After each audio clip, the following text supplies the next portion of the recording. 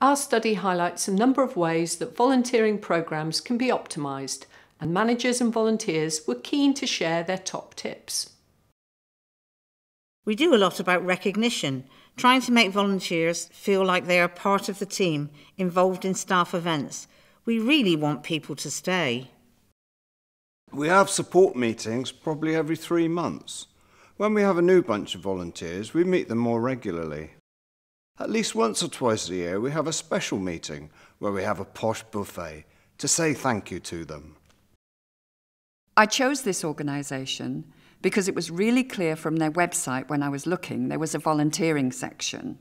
It was really clear what they needed people to do. Straight away I felt like they obviously took it seriously here, and that was reassuring. You weren't just going to be plunged in at the deep end with no support. The ERVIC study highlights some of the most successful things we can do to attract and retain volunteers. Having a coordinator who is solely responsible for volunteers.